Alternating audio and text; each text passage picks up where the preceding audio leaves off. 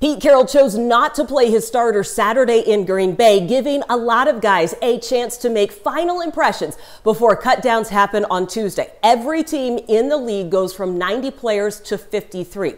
Top performers against the Packers, Easop Winston Jr. led the team in receiving yards. Jake Bobo added a touchdown to his already impressive preseason. And the Hawks offense, well, they almost pulled off a come-from-behind victory before Green Bay sealed it with an interception. 19-15 was the final score, and the Hawks finished the preseason with a 2-1 record.